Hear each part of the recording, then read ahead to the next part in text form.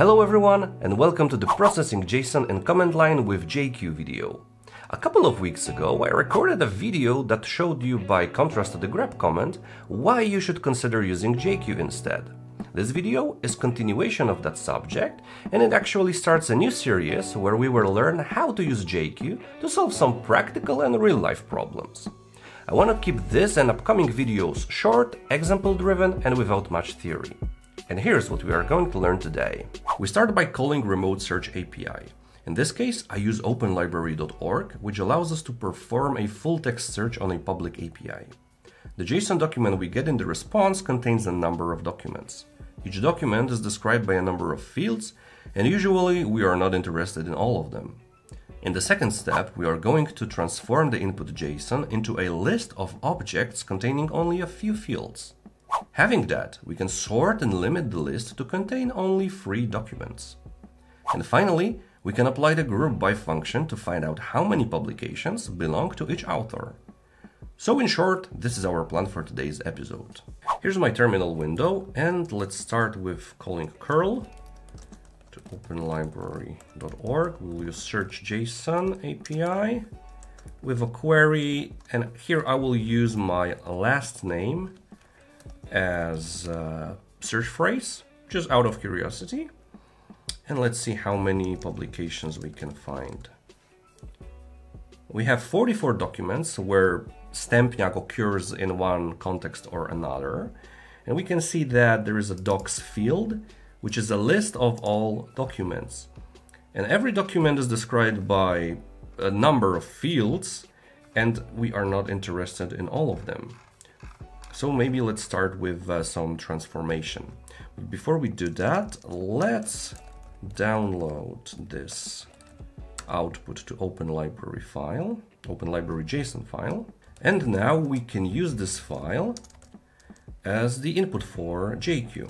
So the simplest example is just to use the identity with JQ, and you can see that it prints the JSON in a pretty format here.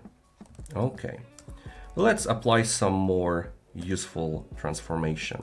You remember there is this docs field in OpenLibrary JSON, and here's how we can access it, but we are interested in iterating over this field, because now if I call it, you can see that it returns a list, but if I add square brackets here, I actually get an access to every document in this list.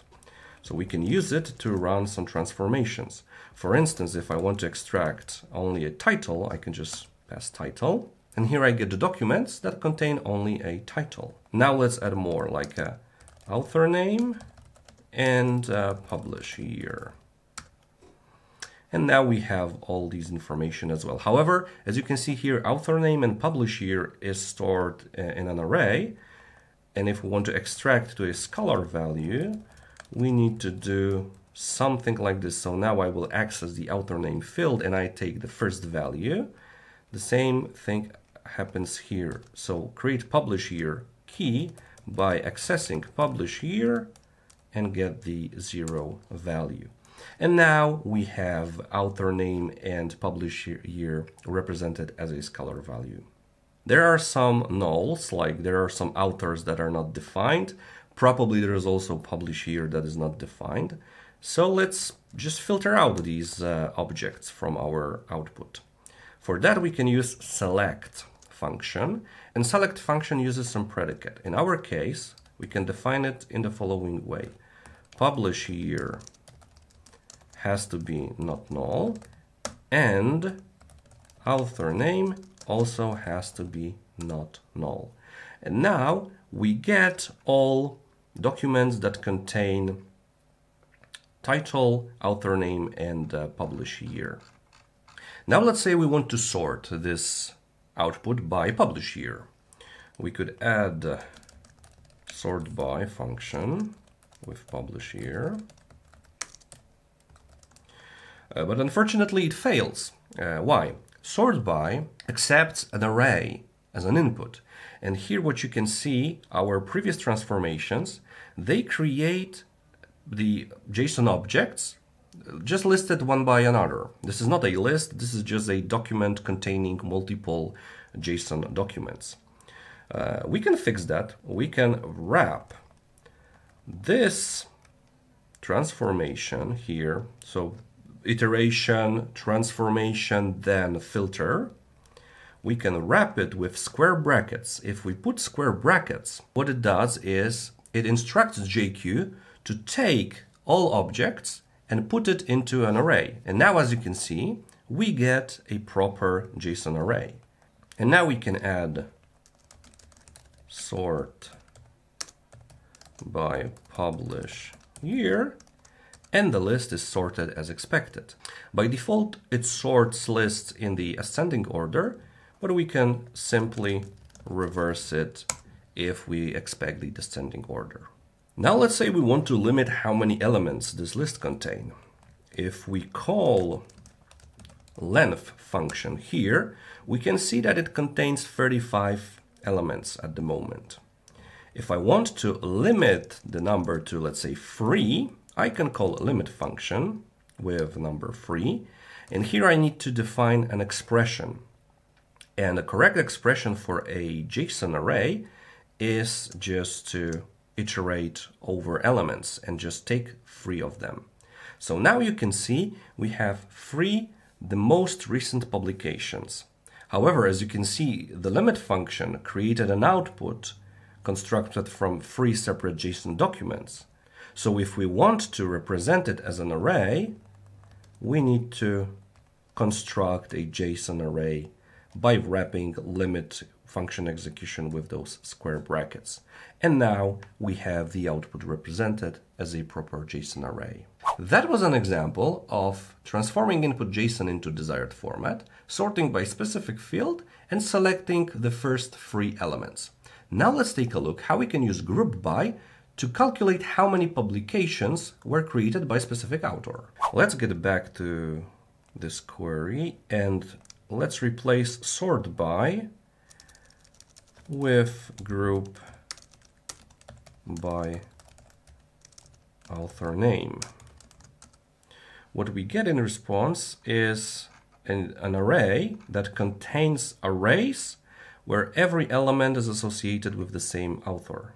Okay, this format is not very useful, so we will need to transform it a little bit.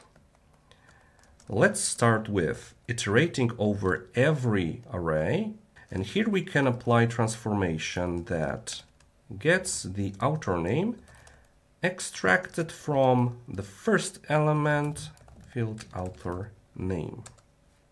Okay, this way we just extracted author names from those nested arrays, and now we need to think about how we can count how many publications every author produced. Let's take a look what the identity object is. So now if I assign the identity object to the count, I will just assign a list of every publication of a given author. This is useful information because instead of applying the identity, we can just pipe it with the length function. And that way we can calculate how many publications every author has. To produce an array, we will need to wrap this part with square brackets. So now we have a list of objects, and if we want to sort by count, we can do exactly that. We can do it in reverse order. And let's say we want to produce only top 3 authors as an output. And here we have a final result, which is a list of top 3 authors by the number of publications. If you like this video, give me a thumbs up, watch the next video from my channel, and subscribe if you haven't already. Go to the description for more information, including my blog post, which is a transcription of this video. Thank you so much for watching, and I will see you next time.